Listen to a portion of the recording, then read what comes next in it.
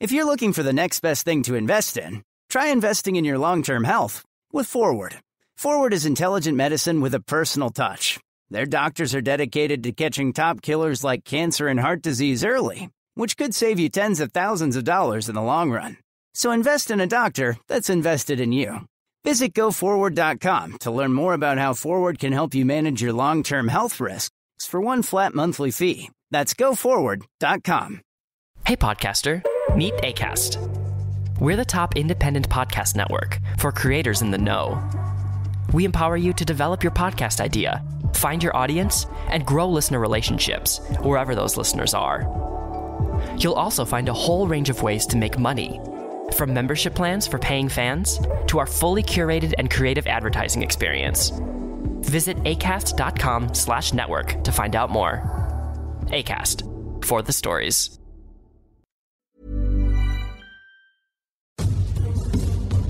Hey, what's going on? I'm Ellis Williams, and you're listening to a special Headlines edition of the Orange and Brown Talk podcast. Here's the latest happening with the Cleveland Browns.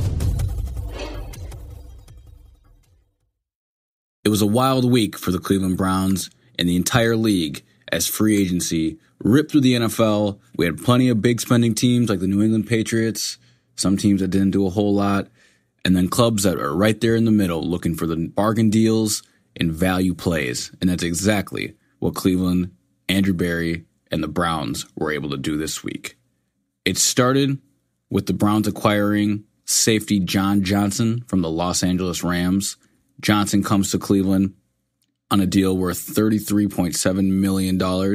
It's a 3-year contract, and he'll be the focal point of a Browns safety rotation that now includes himself, Grant Delpit, and Ronnie Harrison.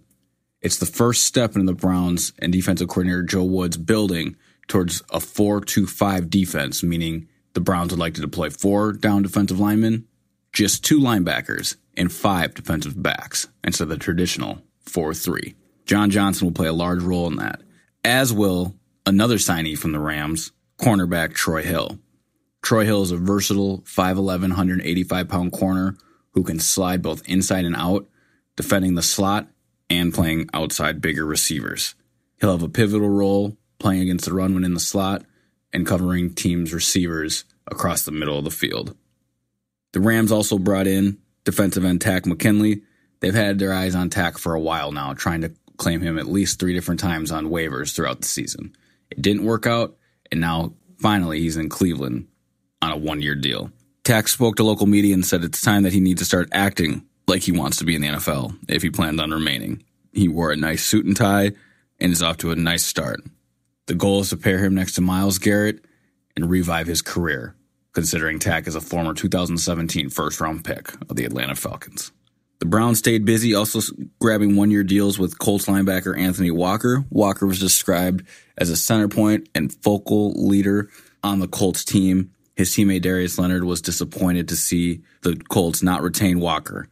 But Andrew Berry and Kevin Stefanski are excited about the intelligent linebacker they're signing, one who will certainly help against the run. They're also acquiring former Pro Bowl defensive lineman Malik Jackson, formerly of the Eagles, who was cut. Malik Jackson will help on the defensive line, playing next to Sheldon Richardson, inside with Andrew Billings, and second-year player Jordan Elliott.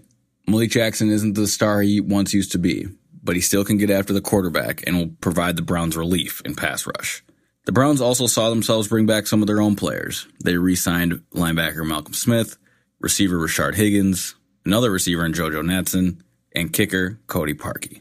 The Browns roster is really starting to come into form, and we're only about a month from the NFL draft. It'll be interesting to see what comes next for this GM and the Browns, who are quickly becoming one of the NFL's darlings of the offseason. That's the latest happening with the Cleveland Browns. I'm Ellis Williams. Don't forget to check out the Orange and Brown Talk podcast featuring myself, Mary Kay Cabot, Dan Lavie, Scott Patsko, Doug Maurice on your favorite podcast catcher or at cleveland.com/podcasts.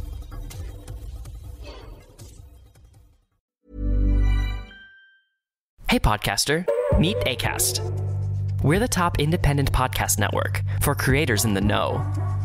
We empower you to develop your podcast idea, find your audience, and grow listener relationships wherever those listeners are.